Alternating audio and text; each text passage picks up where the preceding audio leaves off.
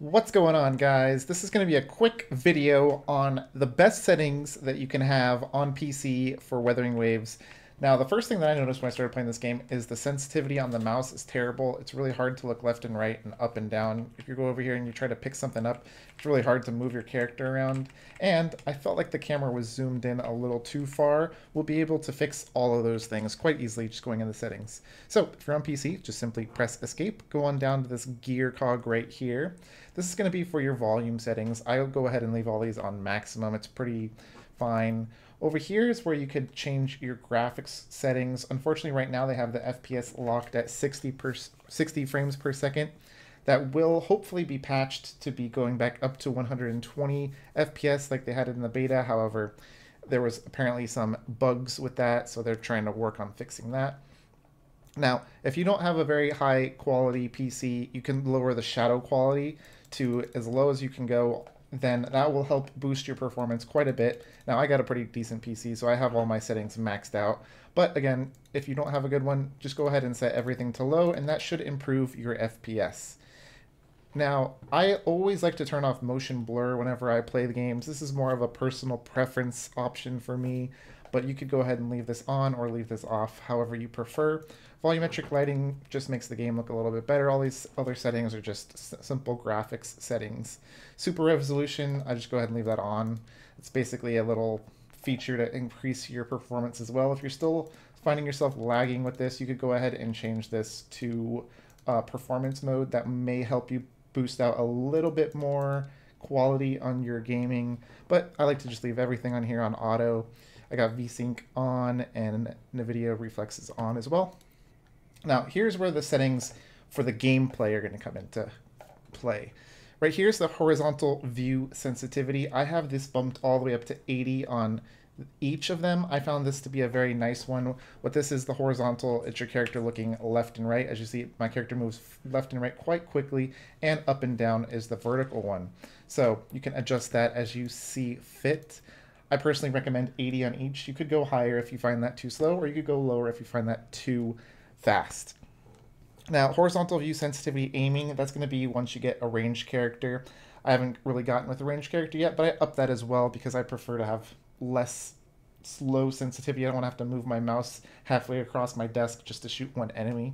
So I have this at 75 for now. I may want to move that up or down later on. Camera shake intensity is exactly what it says. If you find yourself getting a little nauseous playing this game, or you just dislike the camera shake, you could lower that, or if you love having camera shake, you could turn that on high. Now, regular camera distance, this is going to be the biggest setting for those of you who are like, this is not enough space, I need to see more things. If you go ahead and boost this all the way up to 100 on the regular and the combat, look at what happens. You get way more view on your character. Some of you guys may love to have this much view on your character, and some bosses, this may actually come in really clutch in order to see more of the area around your character. Now, when you guys first load the game, it's going to be all the way down to 0, so I recommend upping that to whatever you feel comfortable with. So again, this is going to be the base setting coming out. It's going to be this close, and as you can see, there's very little space behind your character, which is fine. You could still play the game this way, but I feel a lot more comfortable recommending that all of you guys bump this up to at least 30 to 25 at the minimum. Anything more than that is perfectly fine as well, but I found 30 to be a very nice sweet spot. As you see, there's a decent space between me and my character, and it's not too close, not too far away, so I like it at 30. Now, if we go ahead and go on back over to these settings, we'll see what else is left. We've got camera reset. I have that set to off. Moving camera correction, I have set to on. Combat camera correction, I have also set to on. Assisted aiming, I'm a little cheater, so I have that set to on. Input settings, the console vibration intensity. I believe that's for your controller, so I have that set to 50. I'm not really using a controller. And motion control sensitivity, again, I think this is for the controller. If you find it too slow on your controller when you're on PC, you could go ahead and up that, and that should increase that as well. Console vibration range, again, this should be for controllers. You could turn off vibration if you don't like that on your controller.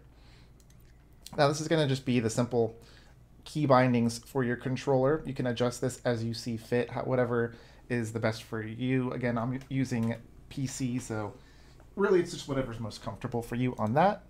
And then you have your language setting, which of course, if you want to swap to a different language, you could do so very easily. And that is pretty much it, guys. You could just go ahead and do all of those things. And again, make sure you set at least your camera distance, in my opinion. At least set that to 30. Other than that, make sure you up that sensitivity for both controller and for your horizontal and vertical. And you should be enjoying your gameplay a lot better right off the bat.